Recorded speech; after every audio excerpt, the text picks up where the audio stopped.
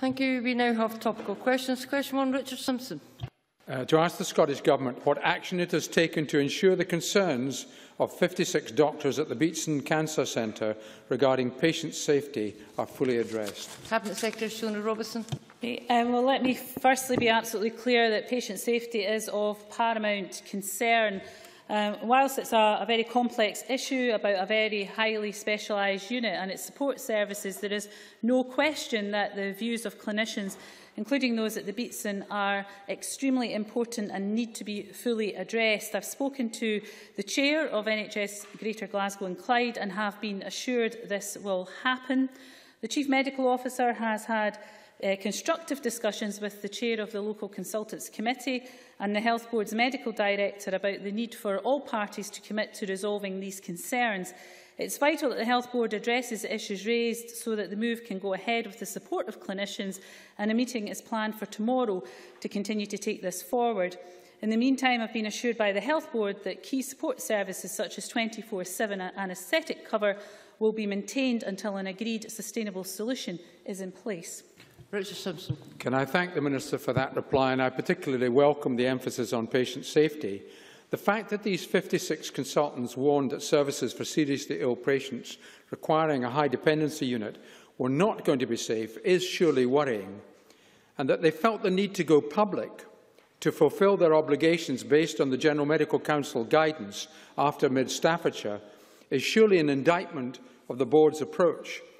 Why did we reach this point where doctors who do not go public lightly and the Board, having had 4 years to consult on the effect on services at a hospital like the Beatson of opening of the Southern General Hospital, did not appear to have occurred? Why were they not properly consulted beforehand?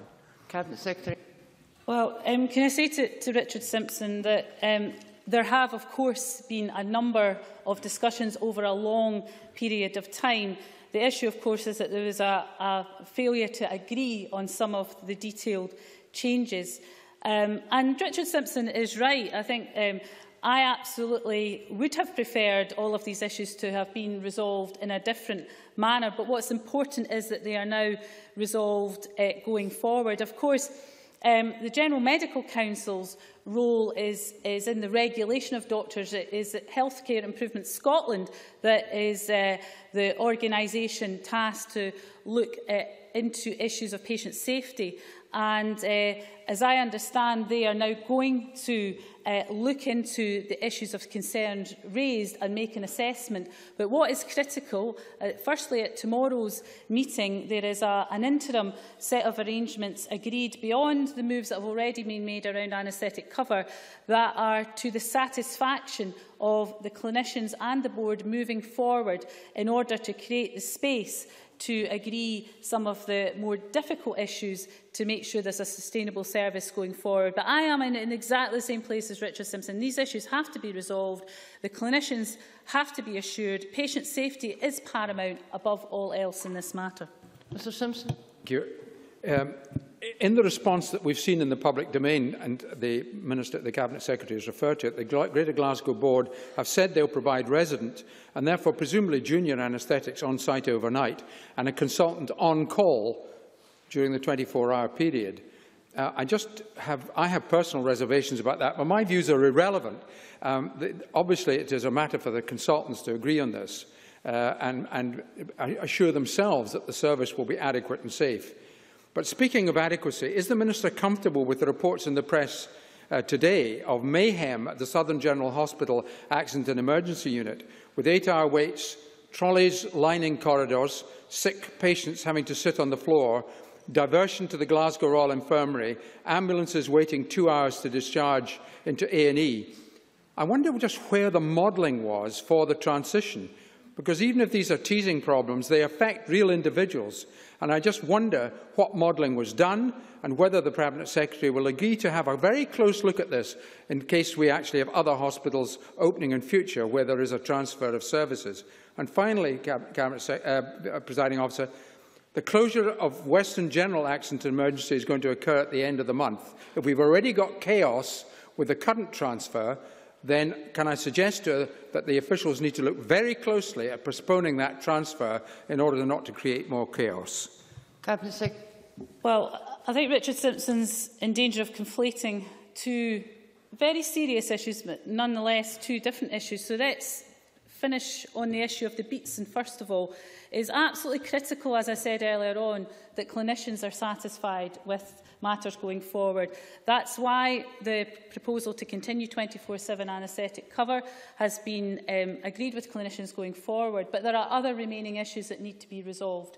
The meeting tomorrow night is very important as part of that, and where I expect everyone to get to is to an agreeable set of arrangements that will provide an interim solution while some of the further discussions take place about the ongoing permanent sustainable solution for the Beatson. Richard Simpson then went on to talk about the new South Glasgow University Hospital. Now, there were, of course, last week a very major transfer from the Victoria to the new hospital. That involved a transfer of patients, a transfer of staff, and that is a very complicated, difficult transfer to make. And yes, there were issues emerging that made it very challenging around the availability of beds and staff, and there were some pressure points at the end of last week. What I can tell him, though, as of yesterday, the hospital was performing very well, and A&E was performing very well, with I think it was around a 91% achievement of the 4-hour target and patients flowing through the system.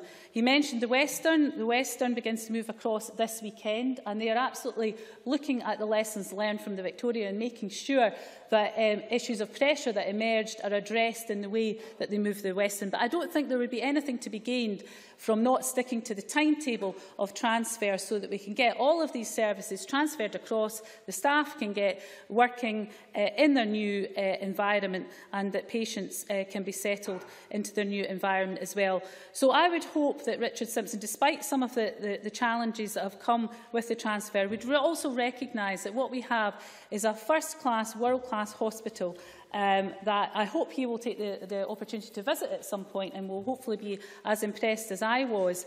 And of course, I am on a daily basis being kept in touch with the detail of what is happening at the front door of the hospital, and to make sure that any issues that are emerging that we're alerted to, but more importantly, they are addressed.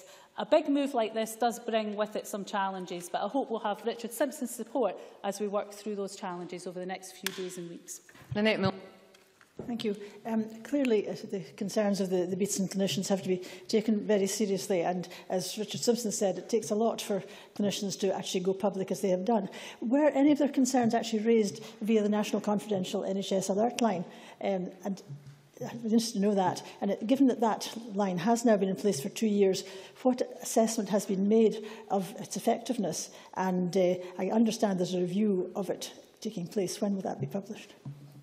Cabinet Secretary. Well, can I say to Lynette Milne, I will get back to her about whether or not any issues have been raised. Of course, it wouldn't be as specific as to say a particular clinician from a particular location raised this particular issue. It's not quite as specific as that, but I will get back to her on the general point around the alert line. But in this issue, what has been definitely the case is that there has been an ongoing dialogue with clinicians and the board. It's not that the board weren't speaking to clinicians, it's just that there was a failure to agree on certain aspects of what the way forward was, and the clinicians have a strongly held view around certain aspects of the arrangements going forward that they did not agree with the board on, and those issues must be resolved.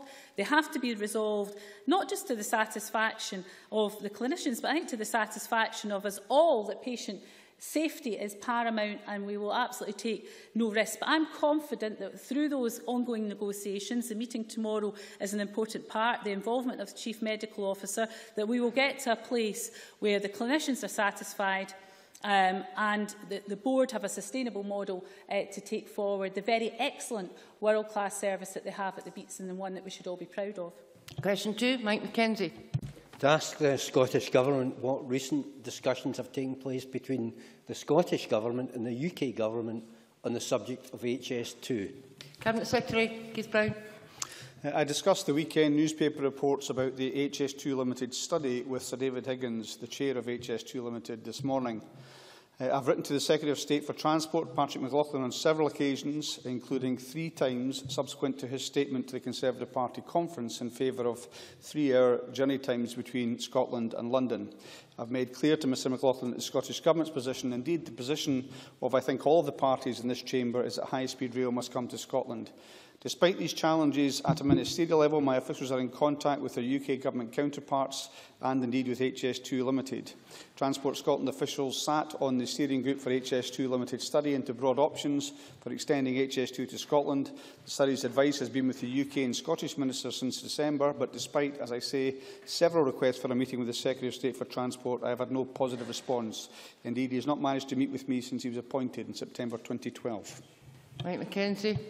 Thank the Minister for that answer. I wonder if he agrees with me that including Scotland in HS2 would deliver significant economic benefits by improving connectivity and removing barriers for everybody in Scotland, but particularly for businesses in the more remote parts of the country. Cabinet Secretary. Yes, I do agree with that, as does Civic Scotland, in particular the business community that Mike MacKenzie refers to, but also our councils, trade unions and many others. Those significant economic benefits would accrue at both ends of high-speed rail and at all points in between. There will also be far greater environmental benefits from modal shift if we can achieve the 2.5 to 3-hour journey times between Scotland and London that HSR can bring. And that's in addition to the already required additional freight capacity, which will help in terms of the environment and in terms of productivity. Mr MacKenzie. Thank the Minister again. In view of his answer to my initial question, does he agree that the UK Government has shown a lack of ambition and insufficient consideration for Scotland throughout the development of the plans for HS2? Cabinet Secretary. I do agree. I think the UK Government has been unambitious and has been disrespectful in terms of a complete lack of dialogue and the leaking of its reports which they asked us to respect the confidentiality of, and in relation to high-speed rail coming to Scotland. And I would, for my part, encourage all parties and interest groups to join with me in demanding that the Secretary of State for Transport starts to discuss how we can bring HSR to Scotland as quickly as possible.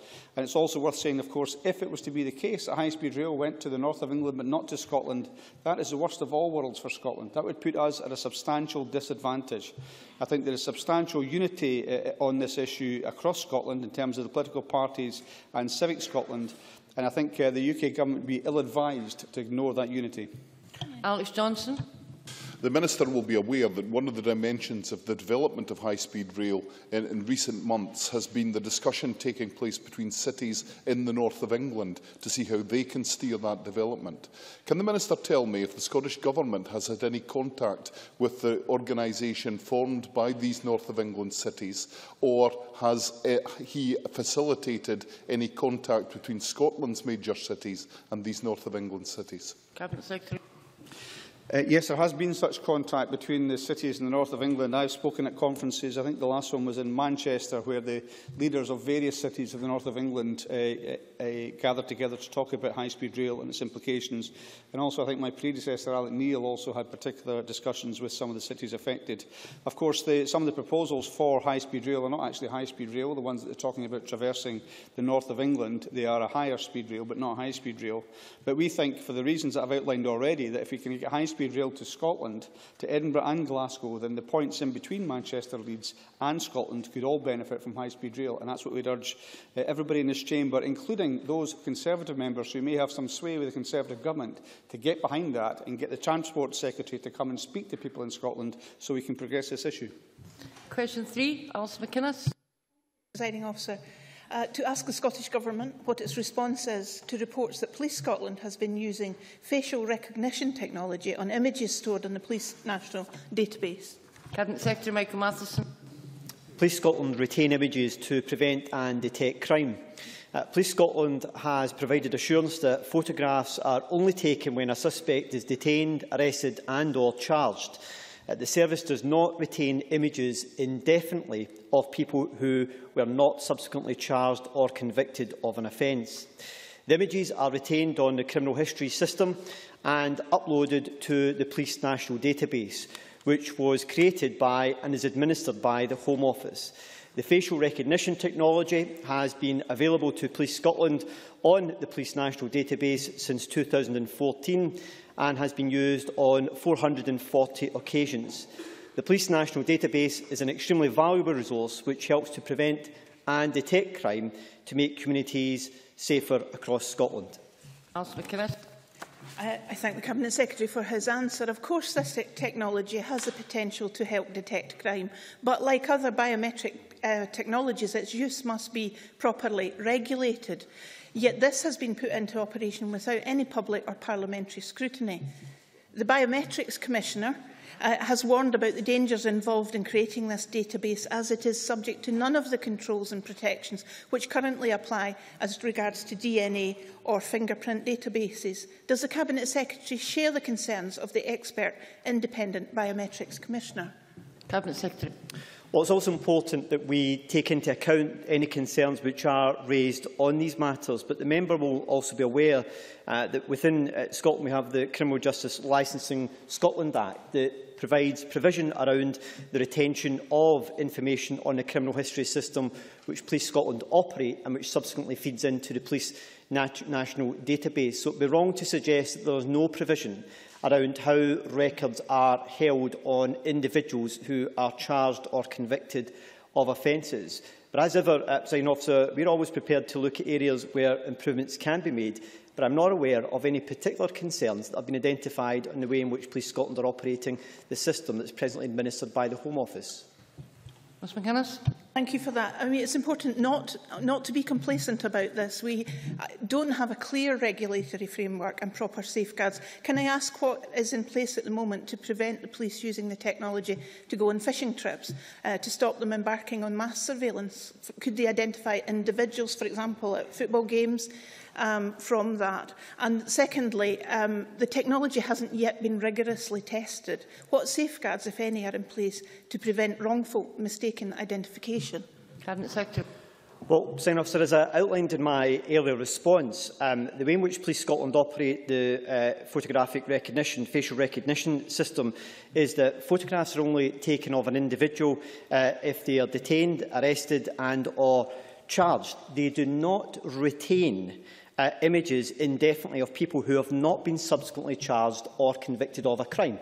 So if the person is not charged, if they are dealt with by a disposal which is not a prosecution, or they are found not guilty, the criminal history system which Police Scotland operate is updated to recognise that, which then has a weeding out of those files, and that subsequently updates the Police National Database, which means that any information that is put onto that is removed from the system as it stands. So there is a weeding mechanism in the system in order to remove those individuals who have not been subsequently charged or convicted of an offence, and that ensures that those images are not then retained on the Police National Database. Elaine Murray.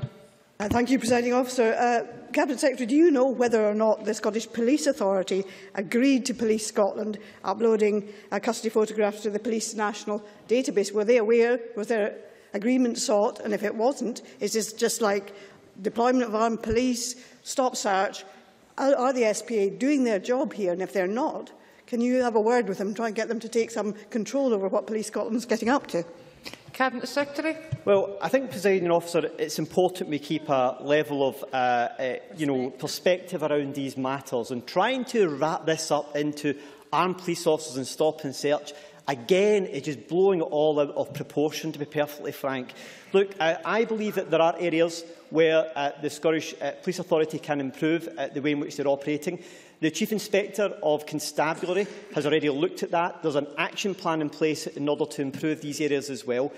So I think it's important that we recognise that although there will be issues that have to be addressed at various times and how policing is taken forward and how the Scottish Police Authority are operating, I think to try and just roll this all into everything's just bad doesn't help anyone and doesn't take any of these issues forward in a reasonable and considered way. That ends topical questions. The next item of business is a debate on motion number 13246